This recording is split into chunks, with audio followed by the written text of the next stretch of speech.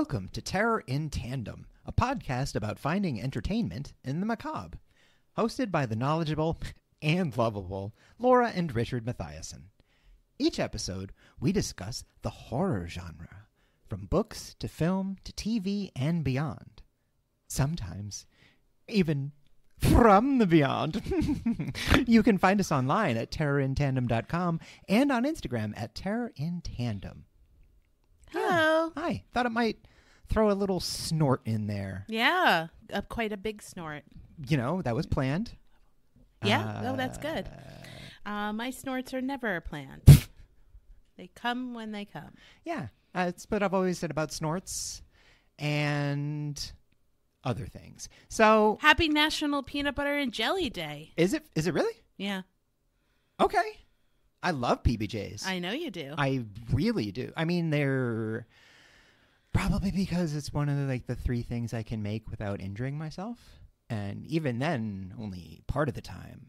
The average American eats 2,000 peanut butter and jelly sandwiches by the time they graduate from high school. Oh, wow. Does the average American continue eating them and taking them to work like a child well into middle age? Not all of them. Oh, always nice to be not average, I guess. The first reference to peanut butter paired with jelly in the U.S. was in 1901 in an article in the Boston Cooking School magazine of culinary science and domestic economics. Fake. By Julia Davis Chandler. That's that fake school I put on my resume. Oops. Welcome to Sandwich Talk, everybody. According to the Peanut Board, during World War II, both peanut butter and jelly were part of the United States soldiers' military ration list. Huh.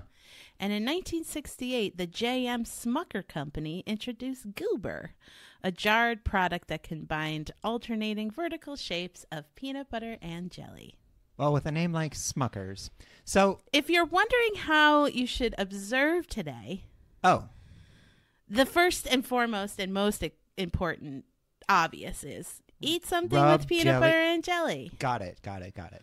Or you can try something different that is peanut butter and jelly themed, like cupcakes or pie. Ooh. Or donuts. Oh my gosh. Or pancakes. Wow. What if, like me, you're wondering why we're talking about peanut butter and jelly? Because we're recording on National Peanut Butter and Jelly Day. That's awesome. So that's why. Happy PBJ Day, PBJD, everybody. HPBJD. Now, if you're allergic to peanut butter or peanuts, this is a dark day for you. And you find the combination of salty and sweet horrific. Want to be sensitive. Then this leads us to our perfect segue into this week's episode. Oh. Which is Sci Fi Horror. Two other things that go really, really well together. Like or peanut butter and jelly. Two things that repulse people. Terror in Tandem, you and me. Exactly. See? Whoa. Should I edit out the pause to make it sound like you answered right away? You can do whatever makes you sleep at night. Oh. Just please sleep at night. Oh. So, Sci-Fi Horror. That is awesome. I'm really excited about this episode. I have a lot to say, a lot to talk about. I can't wait to get into it. It's another one of our broad strokes episodes. It's a big topic, you know? Yeah, we're going to be taking some long strokes. And broad ones. Yeah. And big girthy ones. Long ones. This is one of our girthier episodes. Feel free to stroke at home. Yeah. Along with this episode. Okay. So for those of you that are still listening, thank you. I did change our rating to explicit material. I did say you should do that. Yeah. I just, in listening to some of our past episodes. It's all in the interpretation. Yeah. Oh, yeah, definitely. The amount of times I say fuck is all contextual. So we are now labeled as explicit, but ladies and gentlemen, I want you to know we are the same inclusive dorks we have been for the last 40-something episodes. Just so being ladies, a little bit more honest and those who don't identify. Yes. And just trying to be a little bit more honest about the filthy animals that we are. We are. So let's talk about other filthy beings. Yes, let's get into it. So sci-fi horror, just to give a bit of an overview and definition, it's a subgenre of both science fiction and horror. Okay. And it uses the unknown, futuristic, and or scientific practices as a source of fear. The first known sci-fi horror novel was Mary Shelley's Frankenstein. Or published The Modern Prometheus. In 1818. Yeah, absolutely. Now, I did some digging because there's always a bit of hand-wringing about who wrote the first sci-fi. I've always thought it was Mary Shelley. Some people will point to H.G. Wells. Some people will point to Jules Verne. I discovered, now, while Mary Shelley, I agree with you, most likely wrote the first science fiction horror novel, she actually didn't write the first science fiction novel. That honor most likely goes to Voltaire, of all people, who in 1752 wrote a novella Micromega, which in French translates to tiny giant. And it is about a 40-kilometer tall alien from Sirius who travels to Saturn and makes friends with a tiny scientist who's only 2 kilometers tall. And then the two of them just sort of toot around space together, you know, discovering things and getting into adventures. And it's quite whimsical because it's Voltaire. But I just, it's actually quite sophisticated in its depiction of celestial bodies and whatnot and their positioning and all that, you know, especially for the 18th century. It's really interesting. Like, it's always, as long as we've been staring up at the stars, we've been telling science fiction tales, but maybe before we had a understanding of science, we just called the fantasy or magic or, you know, religion or whatever, mythology, whatever you want to call it. So that sounds a little bit, I mean, it sounds like a similar vibe of Project Hail Mary, the Anthony Weir book. I don't know that one. It's pretty new. Is it Anthony Weir? Well, he wrote The Martian. Andy Weir. Andy Weir. Yeah. Andy Weir. Yeah. And that's basically the teacher, or like these scientists and a teacher, ends up on this ship. And the whole thing is to save Earth, and he encounters this alien. And they work together to basically help save Earth. Yeah. It's pretty incredible. I wonder if he was inspired. Maybe. You know, but essentially, I love the idea that in the 18th century, the mid 18th century, Voltaire wrote what is essentially Rick and Morty. Just, you know, a couple of weirdos scooting around space and doing space stuff.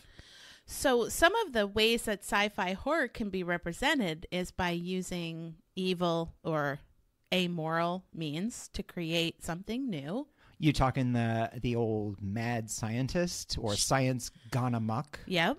The need to be known or to become famous using technology that also leads to horrific outcomes. Remember those videos from the 90s, Scientists Gone Wild? Yeah. That was problematic from the start. I know. As soon as the lab coats came off.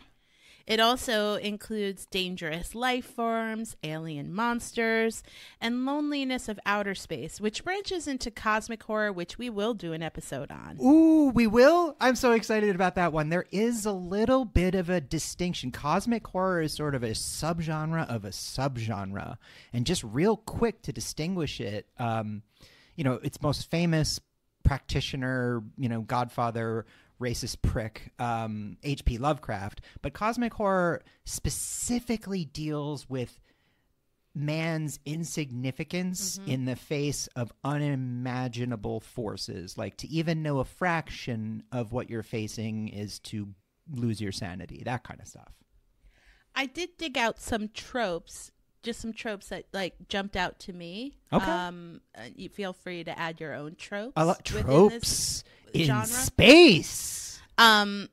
So people farms. What?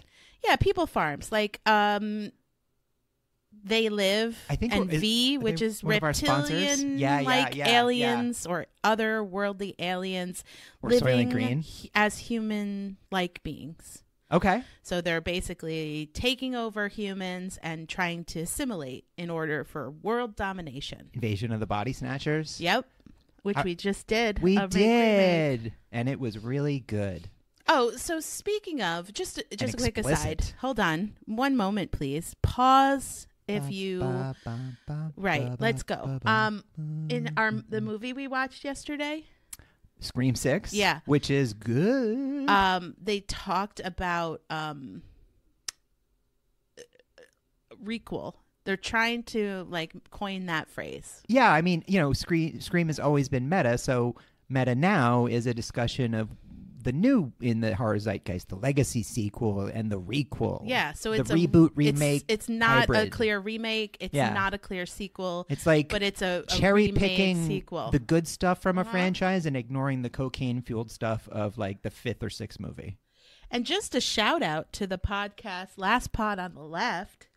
Holy I saw your right? poster in the Scream film. Damn. In like the first 10 minutes of the film. Yeah, you totally poked me. I did. I got an in-theater poking. So I hope in Scream 7, Terror in Tandem poster, bumper sticker, something will be there. Either that or I will be arrested on the set of Scream 7 with a trunk full of Terror in Tandem stickers. But anyway, Scream 6 is super good. It's not sci-fi horror, but it is super duper duper good. We'll talk about it. So a couple other horror tropes, experiments gone wrong. Can we just talk about people farms for one more second? Is that a term that you coined? No, it's a trope. It's a sci-fi horror trope. I just love it. I know. I'm just taking from the I'm pretty sure long list of sci-fi horror tropes. I'm just saying if we are not sponsored by People Farms, we are probably going to be in a future episode. Well, I feel like we should write a commercial about People Farms. What do you mean we should write a commercial? I will seek out their sponsorship and they will, it's just crazy. We've been doing this for a year. You should know how this works. So another trope is experiments gone wrong. So a couple of examples. The Fly, obviously. Yeah. Battlefield Earth, where... Wait, hold on.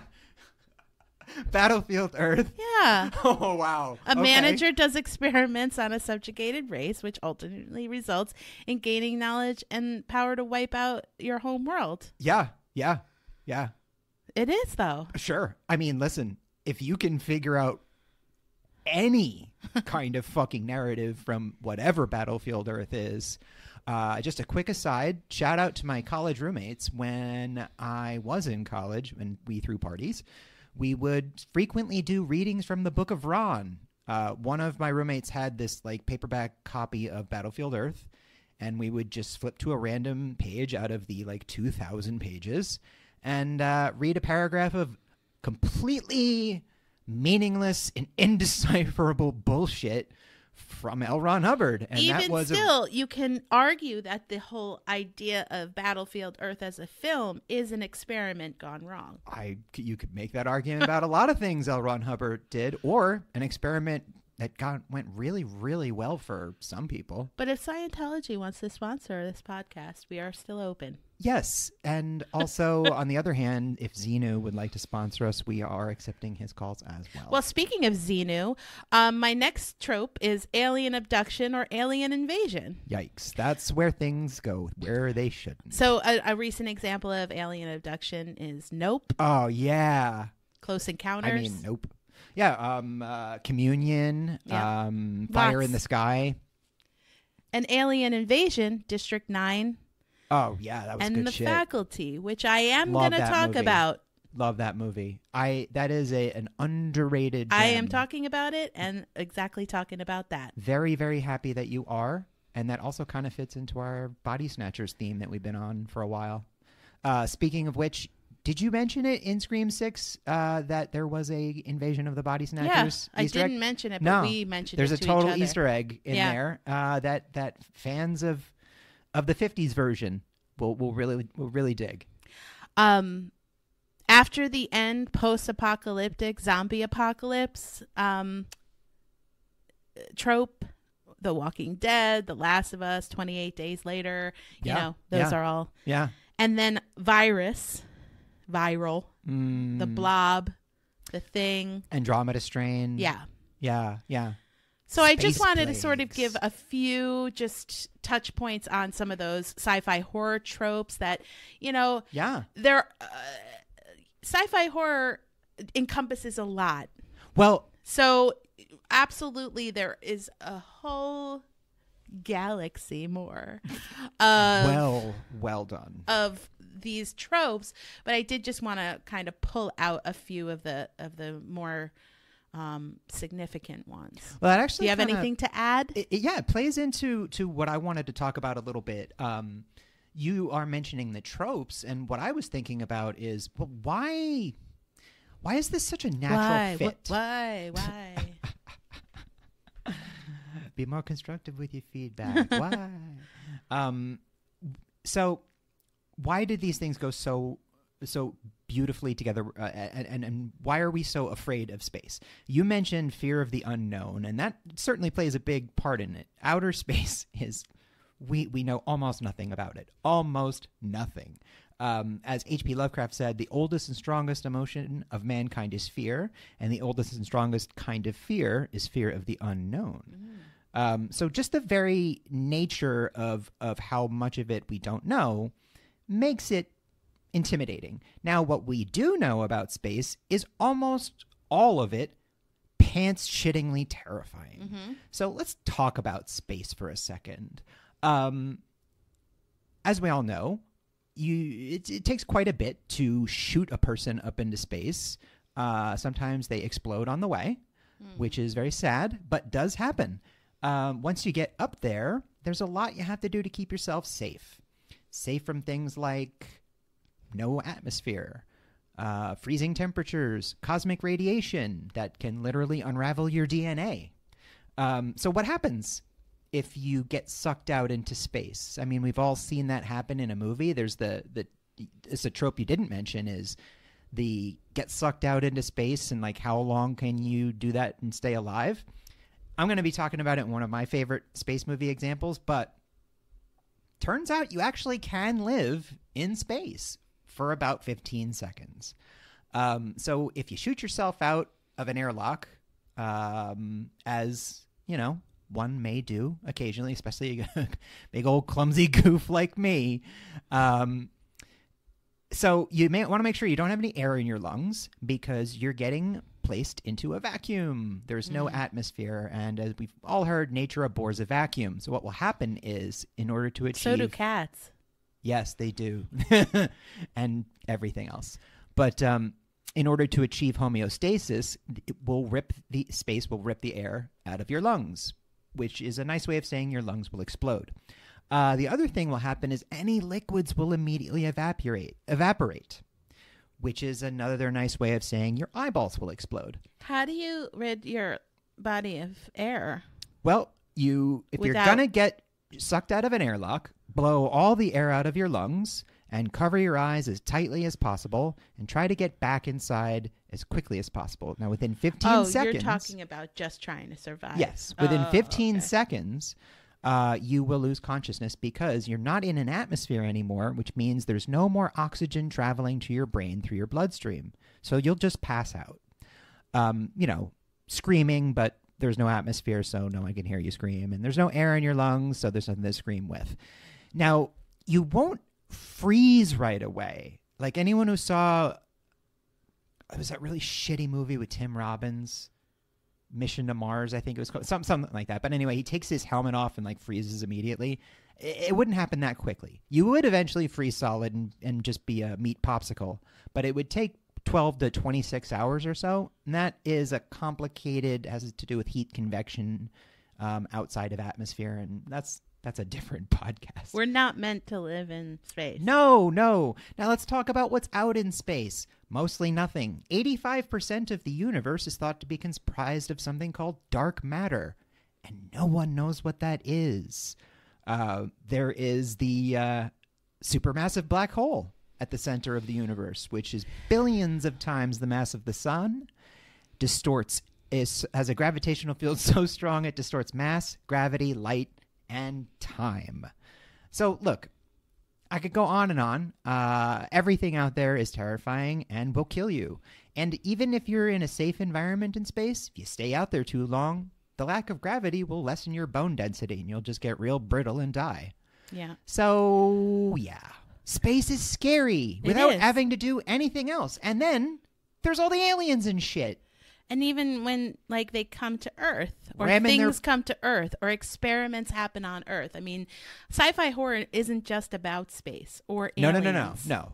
It's about science. Yeah. It's about all the other things that I mentioned, like people farms. Well, that's and the other experiments gone wrong. The other thing viruses. Is there's the inherent human fear, and I think we have seen this a lot in the pandemic years. There's that sort of like uneasy alliance with the brilliant. Now, the masses, we rely on brilliant people to innovate and make medicines and keep us safe. But those same people with the capacity to preserve and, save lives also have the capacity to create viruses and bombs and nuclear weapons, and they do. So that's why you see that so often, and in real life there's often a wariness. Somebody with the same qualifications could work at a children's hospital or work at a bioweapons research facility. Really depends. Well, I say we take a break, and then when we come back, we'll get into some filmatic examples of sci-fi horror. I love it.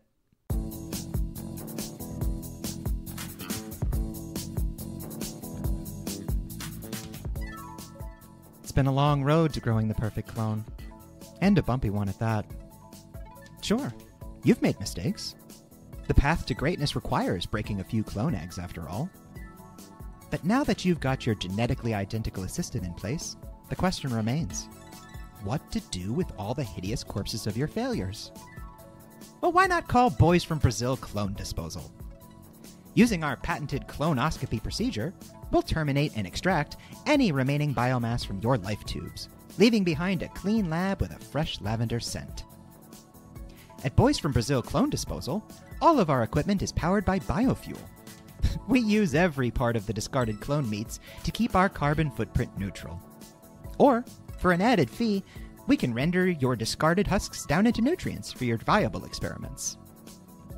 So skip the muss, skip the fuss, skip the staring into your own face as you navigate the murky ethics of purging your infant duplicates.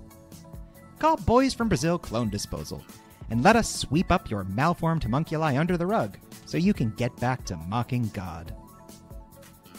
This is a fake ad for a fake product on a horror-themed podcast. Do not clone humans, or hire people to dispose of the cloned humans you should not have made.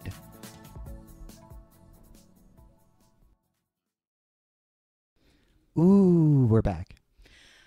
So I wanted to jump into some just some examples of films through time that defy time and science. All right. So I wanted to start with V.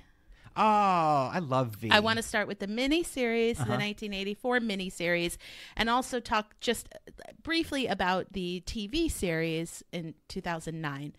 So, we talking with Mark Singer and Robert Englund, the original. Yeah, it's Faye Grant and Michael Ironside, too. I know. It's so good. So after Liberation Day, following a red dust bacteria, the humanoid lizard aliens develop a resistance to the bacteria and try to take control of Earth. And some humans are helping. Collaborators. And then, so this series, it was a mini-series. I think it was like a 2-part mini-series. It was a phenomenon. I remember I was a little kid, and it was, before, back in the days when you had to watch things when they were on, like people gathered around, like stopped what they were doing. They blocked off time. Like the old radio show. No, like for real. You had to be like, I can't do this tonight because I'm watching V. Yeah. So, I mean, we're also talking about in a time where you had In a land. Star Trek and the X-Files.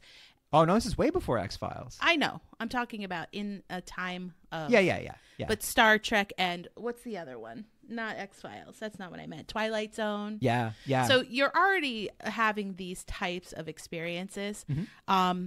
And then they remade this concept into a TV show that came out in 2009 and ran for like 3 or 4 seasons. Yeah, like Marina Baccarin was in it, Marina right? Baccarin, Yeah. Elizabeth Mitchell, Yeah. and Morris Chestnut. Oh, And that, I mean, it sort of Beautiful had the man. same vibe. An alien race arrives on Earth to help, but slowly reveals they want domination, and they've become even more enmeshed and powerful in society.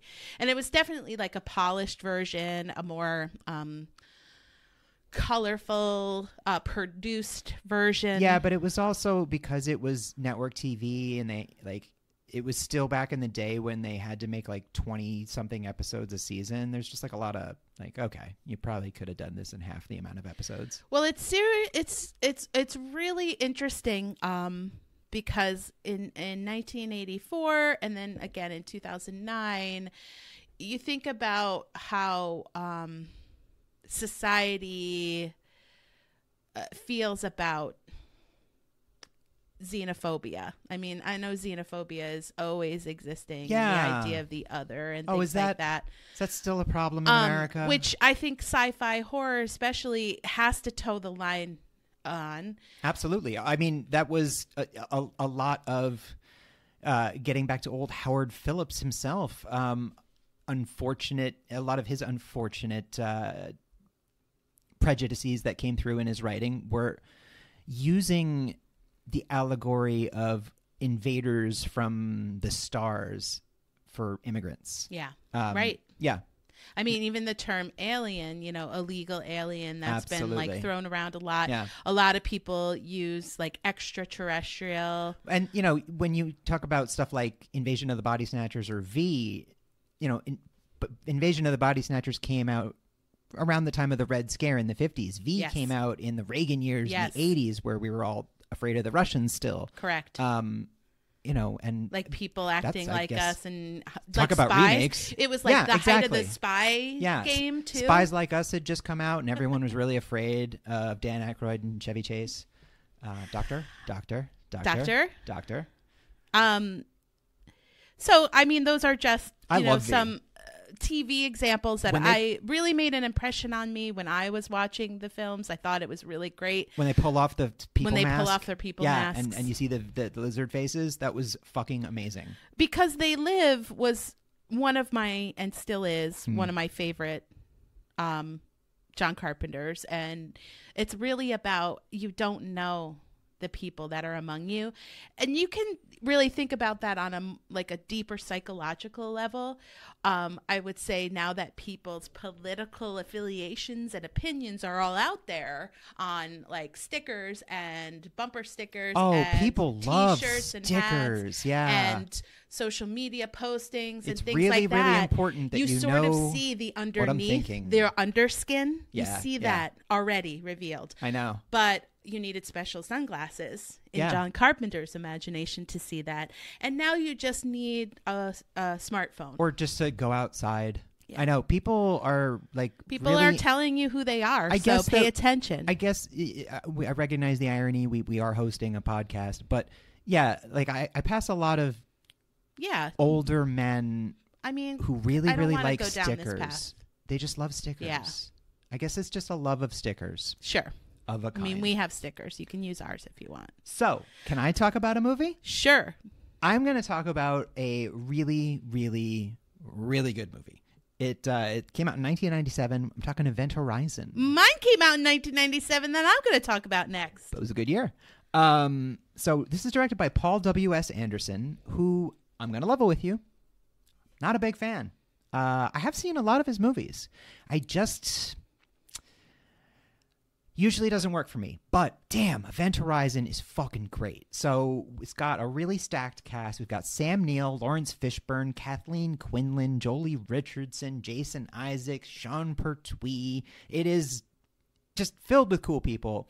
Long story short, Sam Neill is a scientist who invented faster than light travel on a ship called the Event Horizon. So 7 years ago, the Event Horizon disappears on its inaugural journey through the warp or whatever. Sounds like an experiment that's gone wrong. Yes. So 7 years go by, it reappears. Lawrence Fishburne leads a team along with Sam Neill to find this now abandoned ship and find out what went wrong. Experiments that have gone right. Now, when they not quite, because when they get on the ship, everyone starts to hallucinate and go crazy. Experiments that gone wrong again. Yeah, it's a roller coaster. So what ends up happening is this crazy cool looking warp drive. The visuals are really great in this movie. It's actually a portal to hell. So it literally sends the crew to hell. And Lawrence Fishburne, it's got to blow it up before it can open up a portal to hell. And Sam Neill turns into a hell priest, and it is really gory. Now, this movie, it was butchered by the studios. They really jumped in and cut a lot out. And unfortunately, this is the pre-digital days, so it was only captured once. Yeah, there's always been, this movie's been surrounded by myths that there's, missing footage out there. And I've seen some, there's grainy footage that you can find on YouTube, but unfortunately it seems like we're never getting a director's cut of this one. It's the only Paul W.S. Anderson movie that I really, really would love that for. I don't mean to diss him this hard, because this is legit one of my favorites. But despite that, it bombed at the theaters. It did achieve a cult following and amazing success on DVD, and is considered kind of a modern sci-fi horror classic. I love it. I love the hell out of it. It's got a really good monologue with Lawrence Fishburne talking about fire in zero gravity, which is a classic. It's frightening. It's very cool. Well, there must have been something in the studios in 1997, because this movie is a victim of the same thing. And there isn't really so the director, and this is why I'm bringing this up, the director's intended ending never was captured on film. Bummer. There is a director's cut of this film, which this is the one that I'm recommending. Okay. Is Guillermo del Toro's 1997 Mimic. Yes, so, which I saw in the theater, and that's the theatrical cut. The theatrical cut kind of sucks shit. So it's starring Mira Sorvino, Jeremy Northam, Josh Brolin, F. Murray Abraham, and Charles S. Dutton. Butcher. We should mention that this movie was hacked to pieces by our favorite piece of shit, Harvey Weinstein. Yep. Yay. Exactly. Well, Mira Sorvino, yes, and her experiences with Harvey Weinstein are super. Whatever happened to Mira Sorvino. Let's keep in context that was worse. Yeah. Yes. If you ever wonder what happened to her. Where did she go? He did. Yeah. Deeply abused and traumatized by a literal monster. And he blackballed her. Yeah. Yep. Also, R.I.P. Paul. He just died a year or two ago. Yeah. So just a brief synopsis. Mira Sorvino and Josh Brolin are investigating an infestation of giant cockroaches living under New York City. Josh Brolin was in that movie. The original ending. So let me back up. The ending of the film is basically the theatrical ending, and the ending of the film is that it's a happy ending. The scientists come in. Hooray. They kill off the only male cockroach and blow up the giant rest. Bugs that look like a guy in a trench coat. Yeah, they can mimic humans and become humans. It looks like a guy with a hat on. So the original ending that Guillermo del Toro intended and the studio would not allow him to make was that he wanted the last male insect to, in its final mimic, to become a human and to point to Mira Sorvino's character and say, leave.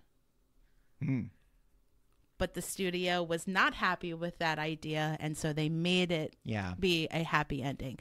So although you're not ever going to get to see that originally intended ending, I would say to watch the director's cut because it is scary. Yeah, and let's just say one of the people in that story is going to die in jail, and the other one has gone on to win an Academy Award and is still making dope movies. We're talking about the studio assholes here. Yeah, that fuck this movie idea up. Yeah.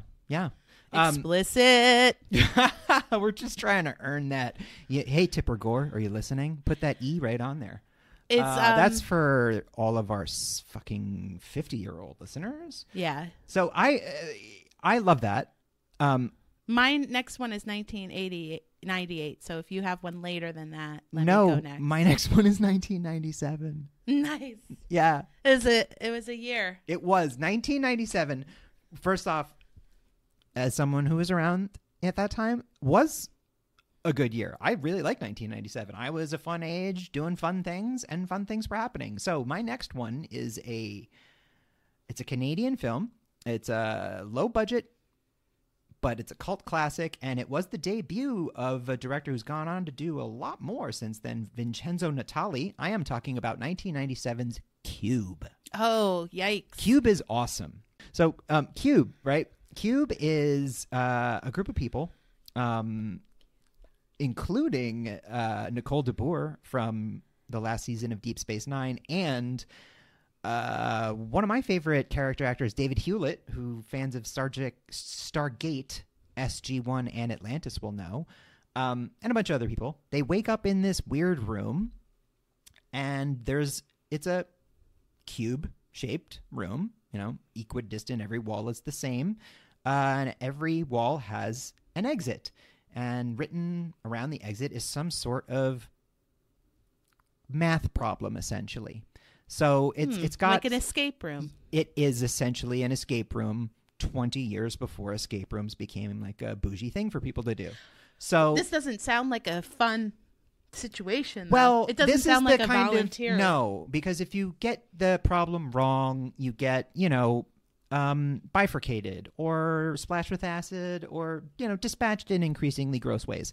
Now, it's high concept, low budget, some pretty good special effects for the time and for the money. Some of the acting's a little rough around the edges, but it is a cult classic for a reason. It's really, really tense. It's got a cool ending, a little twist.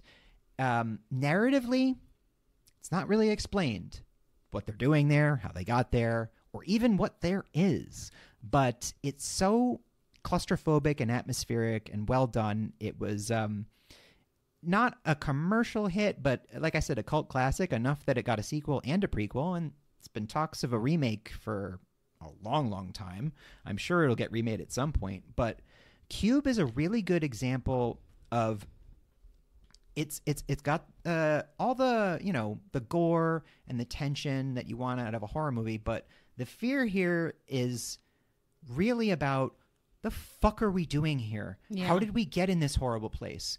I mean, there's the science element of these torture traps and whatnot. They're really sophisticated, and this cube itself is probably alien in nature.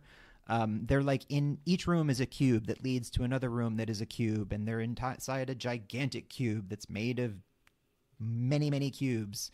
So, but I highly recommend it, especially the original. It's pretty gross. It's pretty cool. And Vincenzo Natali went on to do Splice, which was really awesome. Right. Most recently, I think you did In the Tall Grass, which was okay. But Cube, 1997, that was a banger. So I'm going to move on to 1998. And as I mentioned earlier, I'm going to re-mention it now, which is The Faculty. Oh, yeah. By Robert Rodriguez. Love that movie. Starring Elijah Wood, Josh Hartnett, Usher. Yeah. And Selma Hayek. Clea and Duvall. Neuwirth. Who did you say? Clea Duvall is in it. Yeah. I mean, it's got a great cast. It's got like a real 90s cast, too. Yeah. Jon Stewart's in it. Yeah.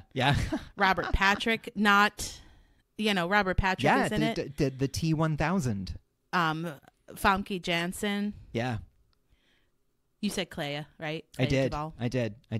Yeah, it's so I remember that movie because I was basically the same age as all those people, and well, the student people, and I went and saw it in the theater, and it was really awesome. Yeah, so it's Kevin Williamson, who I know you're not the like a Kevin Williamson stan, but I feel like Kevin Williamson really sees me.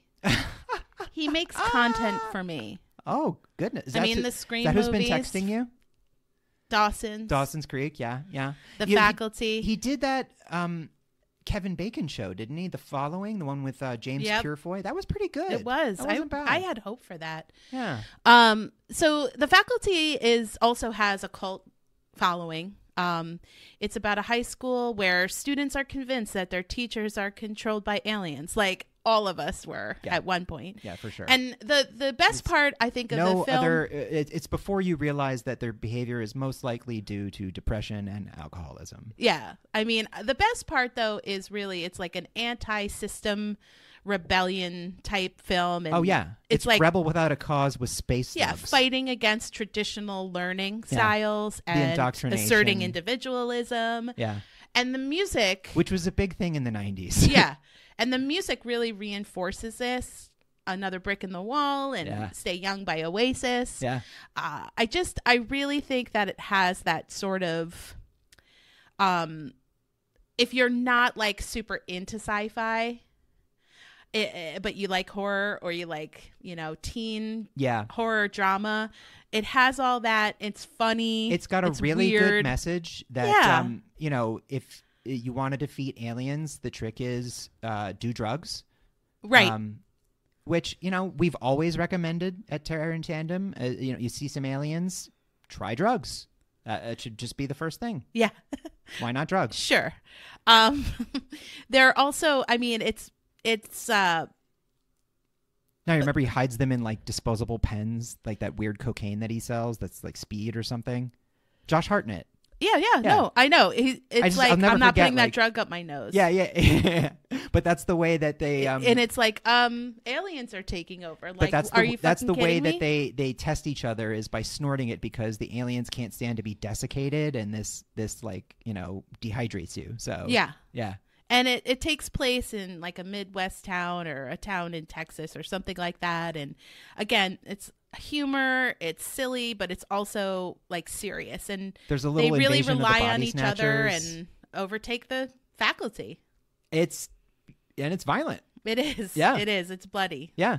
I mean, honestly, this was from a more innocent time where, we could have Yes. this kind of stuff happen in a school, but you really can't now because it's like it might happening. your attitude over watching all the actors are obviously older, but it just depends on what you're comfortable with, I guess. Yeah. But All right. I love that movie. I saw it in the theater. I had a blast, and I'm glad you recommended it. I was totally forgot that I really wanted to talk about Annihilation, so I'm just going to talk about it. Why don't you just put some notes together? No, and I'm I just can gonna go no on to my next notes. one, which We're is not the year 2000. We're not doing any of that. We're just jumping right into it. We're talking Annihilation, ladies and gentlemen. Both the book by Jeff Vandermeer, which was part of his Southern Reach trilogy, adapted beautifully into a film, written and directed by Alex Garland. And we're big Alex Garland fans here. We are. Ex Machina, Men. Ex Machina is amazing. Yeah. So Annihilation is both the book and the movie. It deals with essentially a section of land in the South basically has become like cordoned off. And anything that goes in there has its DNA like wildly altered. Cordyceps. No, it's I know. I'm just kidding. No one really understands why. So they keep sending. There's this clandestine organization that keeps sending teams in, and in Annihilation they send in a team, and it's made of all women, and their job is to find the last team. So talking about the movie version, Natalie Portman plays the lead scientist. She does a really, really great job of playing this character who is much, much more comfortable with science and nature than she is with people and relationships. She's on this team both for her expertise in biology and, closed ecosystems, which this essentially is, and also because her husband, played by Oscar Isaac, is the only person from the last crew to make it out, only he doesn't remember anything. So he must like Oscar Isaac then, because he was also in Ex Machina. Yes. Yeah, they do seem to have a good collaboration. I mean, shit, Oscar Isaac is great in everything. Even stuff that's not good, he's good in it. I'm so sad that he's not going to be in the next Dune. I did not like that death of his. Yeah, you didn't read the book, right? Oh, yeah. He comes back? No. No, I always knew he wasn't. Oh, right. Yeah, Paul, Leto Atreides. Yeah. Anyway, sorry about that. Spoiler alert for a 60-year-old book. So anyway, Annihilation is it's a really good example of sci-fi horror because it has the mystery of, especially the book. Things are kept ambiguous and vague. They're kept a little strange. It's a lot more of atmosphere, but it's really the idea that your own DNA can be co-opted and rewritten, that you can be changed from within into something else, that life is not necessarily good.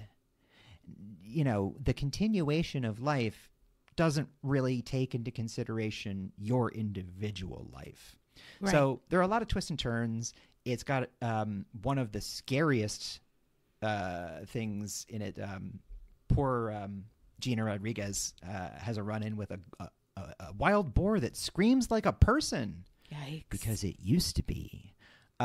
So yeah, it's got a great ending. The movie differs very much from the book in its ending, but it's still really, really good.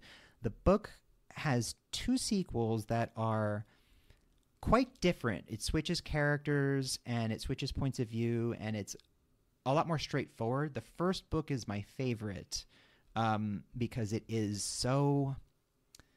It's just written in such a mysterious way that you are discovering things at the same pace as the protagonist. So there's no dramatic irony. You're not 10 steps ahead. You're not in the know. No, you are just as confused as she is, confronted by things no one has ever seen before, and you're learning whatever she's learning at the same time she's learning it. So it's just a really good book. Jeff Vandermeer, and a modern classic, honestly. The movie is scary and gross and really sticks with you. Awesome. Yeah. Don't rewrite my DNA. I don't want that. The next mention of mine is Pitch Black.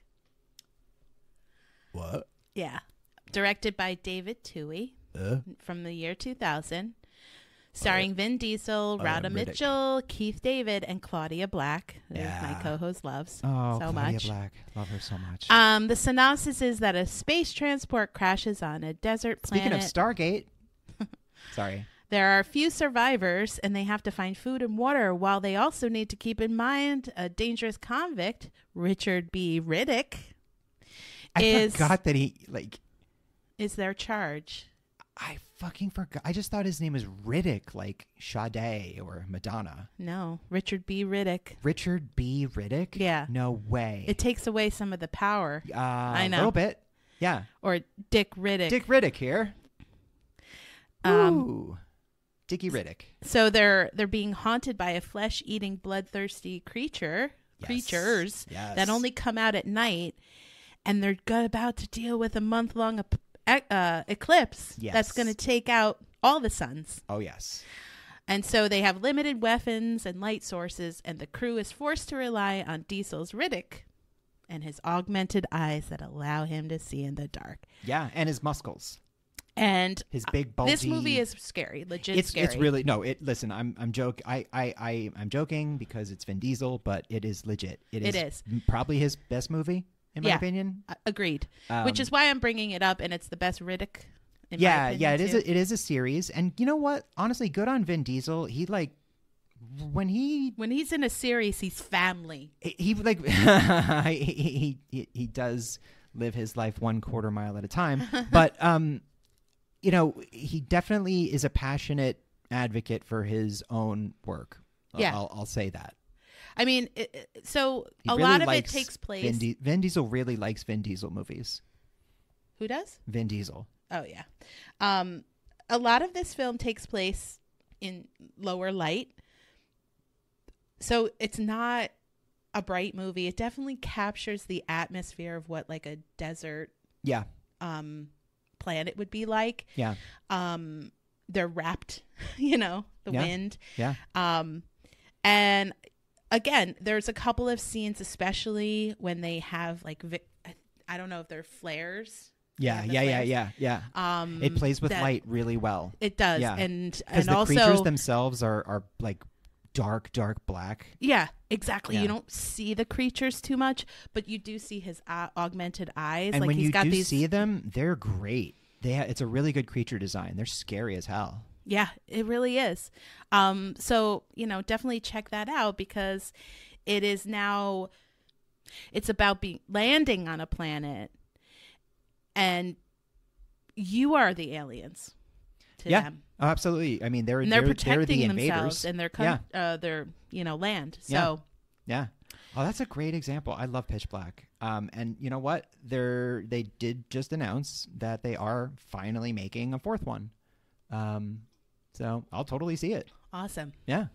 Really awesome. Tendiwe Newton and Carl Urban were in the second one. That's pretty cool. Even if the movie wasn't as good.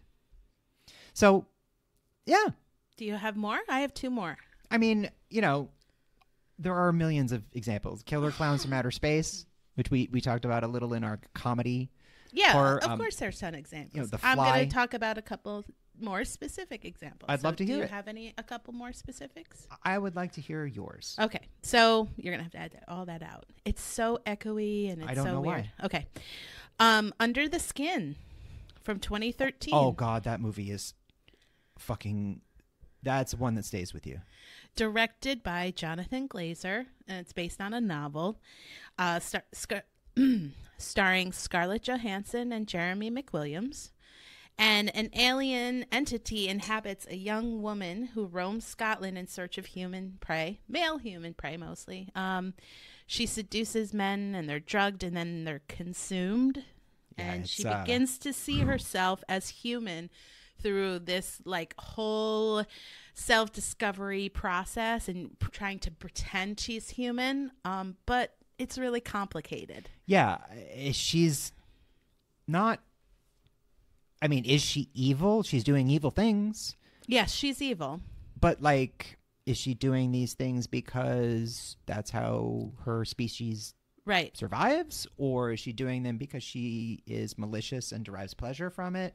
That's not really Is that explained. even a definable quality of this race of aliens? As an aside, Jonathan Glazer, not a horror director. This is his only No. horror movie. He directed the incredible Sexy Beast with Ben Kingsley and Ray Winston. Check out Sexy Beast. Ben Kingsley plays Is one of the all-time the Sexy greatest Beast. villains.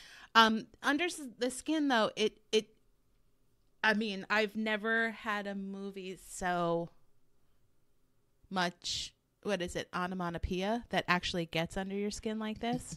Yes, it's an incredibly stylish movie. Slow burn. The use of color, and also the lack of color in some instances. And Also her ability to, you know, as an actress, she is beautiful. But also, you know, she's trying to be human and it's so clumsy. yeah, An actress who is human trying to be human, like not act not No, human, but trying to act human. listen, I like She does a Scarlett great Johansson. I like her jumping off buildings and blowing things up and fighting space aliens. That's all great. But every once in a while, she does remind you, like in, what was it, Run, Rabbit, Run? Jojo Rabbit. Jojo Rabbit, yeah. In Jojo Rabbit, or in Under the Skin, that she's also Lost in Translation. a very, very talented She's an dramatic incredible actor. actress. Yeah. And this is definitely Marriage one Story. of the standouts. And it also has that amoral, like Yeah. you said, is this a bad, an evil entity, or is this just their nature Yeah. I mean, is a lion for survival? evil, or is it just doing what lions do? And You encroached on its space. Yeah, no, it's an awesome movie and very, very scary. And once it's revealed what is happening to her victims, it leaves you feeling kind of sick inside. Yeah. It's a banger. It's a real, like, yeah, I love it. I'm surprised you liked it. I because did. I liked it a lot. It's so disturbing. I like disturbing things. Obviously, I'm part of this podcast. Married to this thing. And then my last mention is going to be A Quiet Place. Fantastic. 2018, directed by John Krasinski, starring John Krasinski and Emily Blunt. We love husband and wife team doing things. Yeah. So it's Obviously a seemingly indestructible alien population has destroyed the Earth. Yes, arrived by, as you find out in A Quiet Place 2, via asteroid. Yep. And the characters have to remain as quiet as possible. Emily Blunt is pregnant, and she also has a couple of kids already. And Which is already horrifying. Yes. And she's trying to, like, protect her family. John Krasinski is like the most resourceful DIY guy ever. Yeah, that you can tell they've been living in this world of survival for many years. Yeah, for a while. They know things well and they have how rules. to move. Yeah. And he's, he's emerged as like this incredible director. Yeah, no kidding. Definitely tense. It really does have that, what we've talked about a lot lately with the emergence of horror really having that deep emotional connection. Oh, yeah. I mean, it's a movie about family. Yeah. Oh, well, the survival of family. Yeah. It's also PG-13. Yeah. And it's heartbreaking and tragic and heartwarming and lots of sacrifice and lots of You really do of- connect with lots of fear. the characters. The sequel's also very good. There's they're building out like a whole, whatever universe. But Michael Sarnowski, the director of Pig, is directing the next installment. And then John Krasinski's coming back, I think, for a third movie. Because it's going to be a prequel? Yeah, it's going to be like a side movie, about a different group of people or a different person. But Yeah, I mean, the second one sort of teased out like the Yeah, days that it actually happened. and that there are because civilization has ended and it focuses so much on the family. The second movie is the first time you see like, oh, there are other people also survivors, and yeah, it expands it a little bit, but still keeps it sort of an intimate tale of this one family.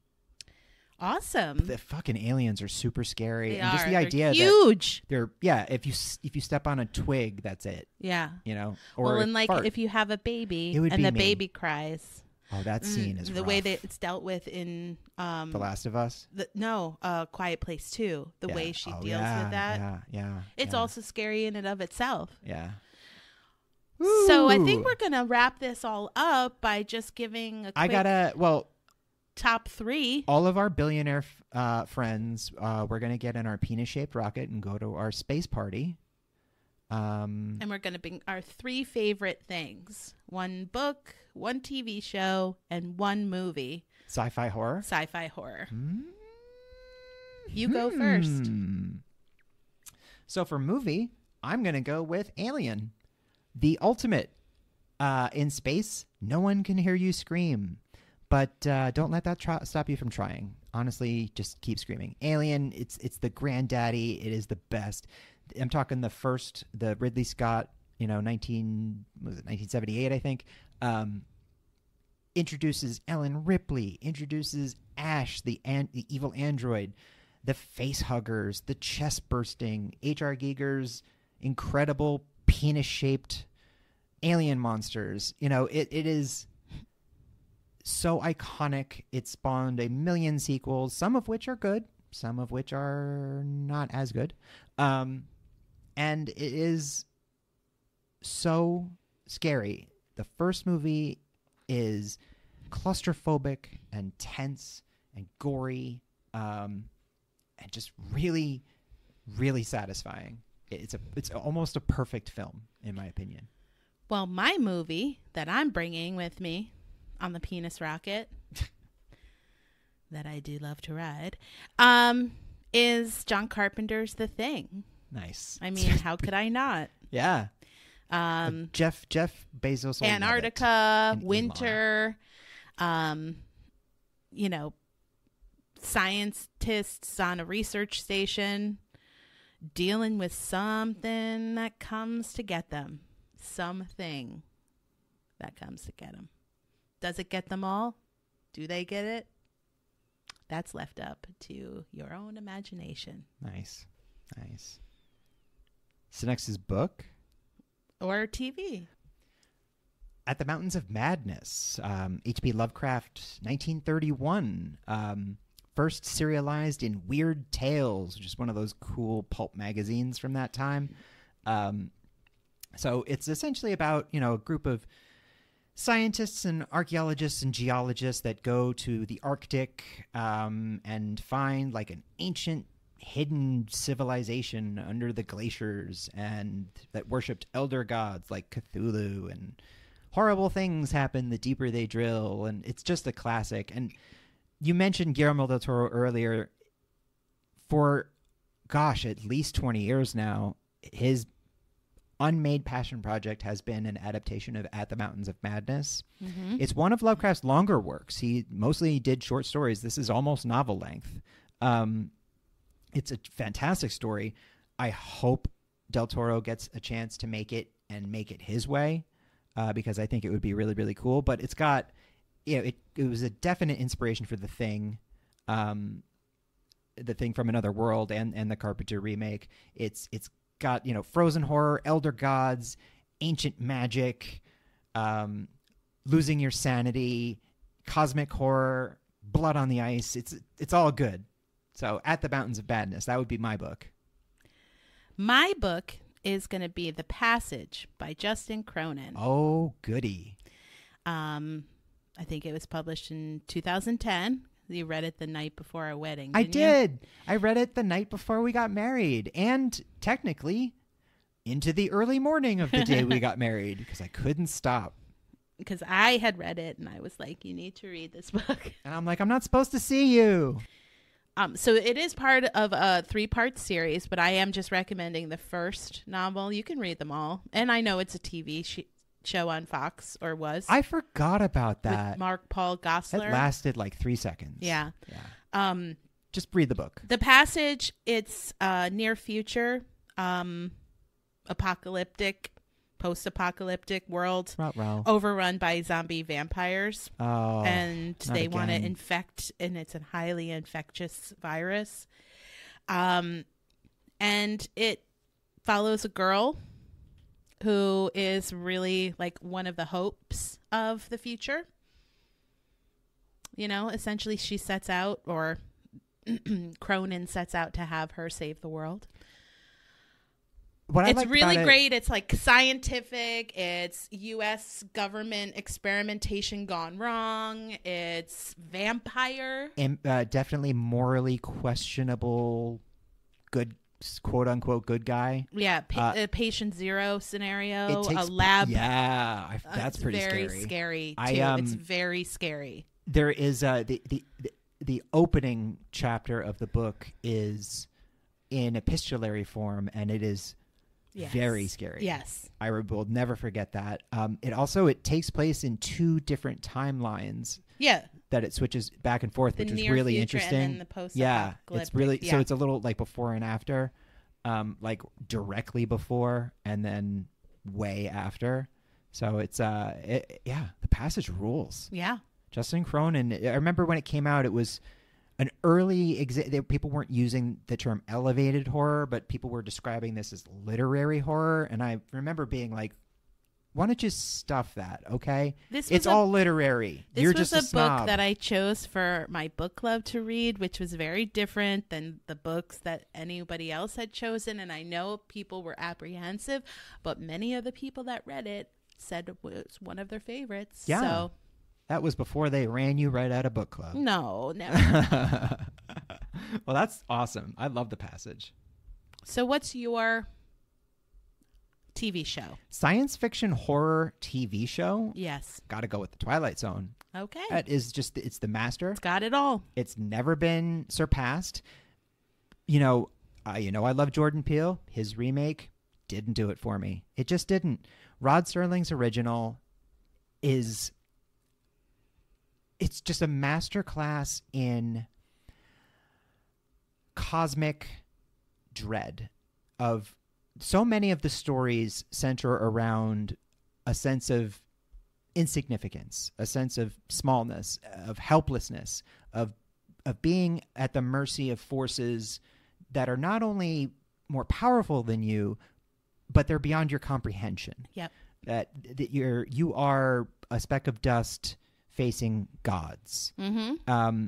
And so many of the characters were quote unquote regular folks. It was usually just a person going about their day, and then all of a sudden they're the lone survivor of a nuclear holocaust, or they're on a spaceship being prepped for dinner or something, or suddenly all the lights go off in the town, or they find out that they've been a mannequin this whole time and now it's their time to turn back into plastic. I'm just mentioning a couple classic episodes.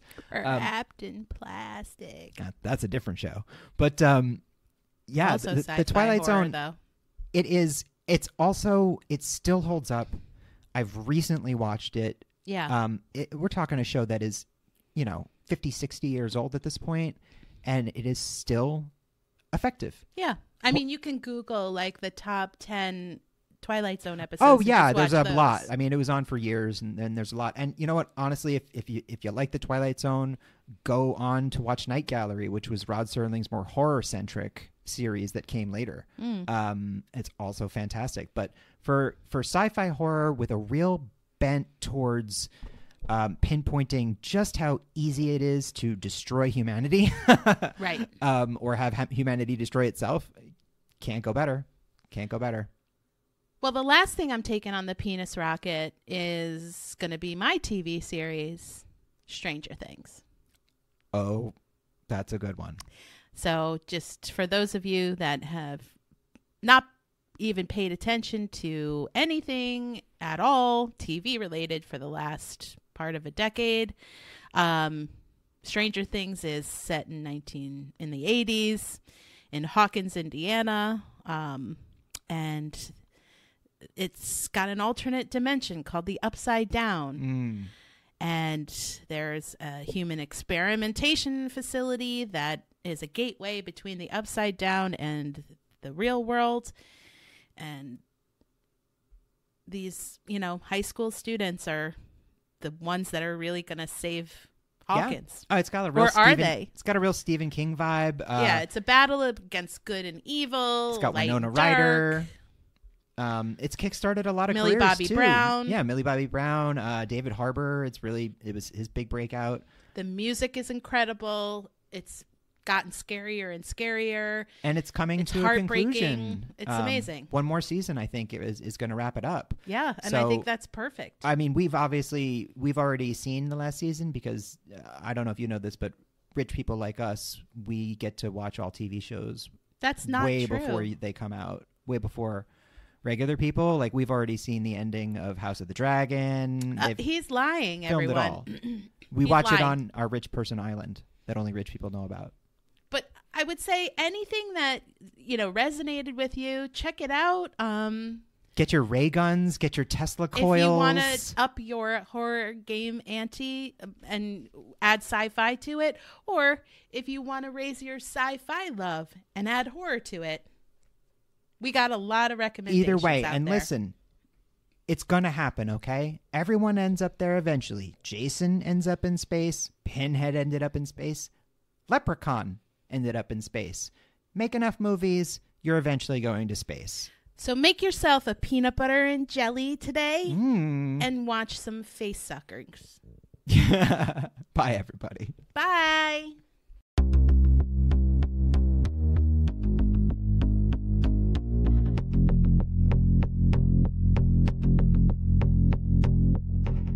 Terror in Tandem is written, produced, and recorded by Laura and Richard Mathiasen, and edited and mixed by Richard Mathiasen. Our theme was written and performed by Carrie Denver, and all other music was written and performed by David Hispanic. All opinions expressed on this podcast are our own and should be taken as such. Thanks for listening, and please remember to give us a like, a review, and subscribe wherever you get your podcasts. See you next time. We're sad.